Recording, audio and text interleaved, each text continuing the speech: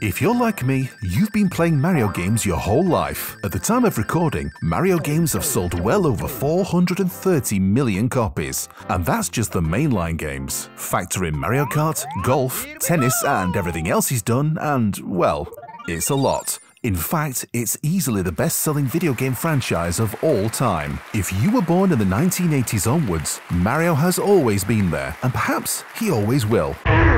But are Nintendo really too big to fall from grace? What if quality began to slip and people stopped caring about this lovable plumber and his insane jumping skills? Just take a look at the likes of Ubisoft or even Disney. 10 years ago, it was unthinkable that the House of Mouse would ever so much as stumble. They are but two examples of companies many believe have lost their way. But Mario and Nintendo are different. Mario isn't Mickey Mouse, nor is he Sonic the Hedgehog. He's not Pac-Man, Master Chief, or Ronald McDonald. He's not Lara Croft, Bugs Bunny, Pikachu, Superman, or even Link. Where's he going with this? Dunno. Mario isn't even really Mario.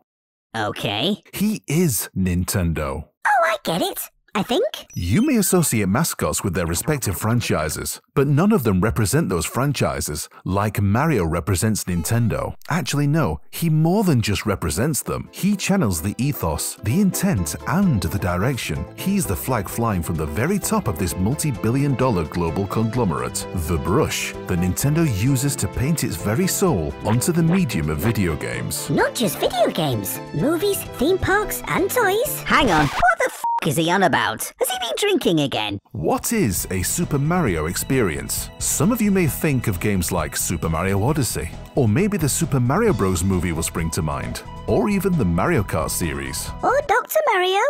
Lol. But the reality is that there is no one answer that would satisfy everything he has ever been. Nintendo has repeatedly stated that their mission is to put smiles on the faces of everyone we touch, consumers, employees, and even people along the supply chain. I don't want anyone from Nintendo touching me. They mean emotionally. Oh, I don't want that either. Mario represents a significant part of this philosophy. Anything Nintendo needs him to be, he's ready to be molded and shaped to perform. And while other Nintendo characters contribute in their own unique ways, none are as versatile as Mario. And it's Mario that allows Nintendo to focus their zeal in creativity, significantly more than any other mascot is able to do. Mickey Mouse is still a worldwide symbol for Disney, but they don't really use him all that much anymore, to be honest. And he's more of a token when they do. Yeah, and McDonald's don't really roll out Ronald McDonald much anymore, do they? And I don't blame them. As long as there is a Nintendo, there will be a Mario. And Nintendo's core values have stood the test of time for well over a century at this point. Longer than even Disney. He's timeless, ageless, accessible, adaptable, admirable, relatable, memorable, moldable, and has amassed an army of fans. An army I'm proud to be part of. As gaming moves into the future, everyone who has grown up alongside him will find themselves looking back across a lifetime of gaming experiences, and Mario will be there every step of the way.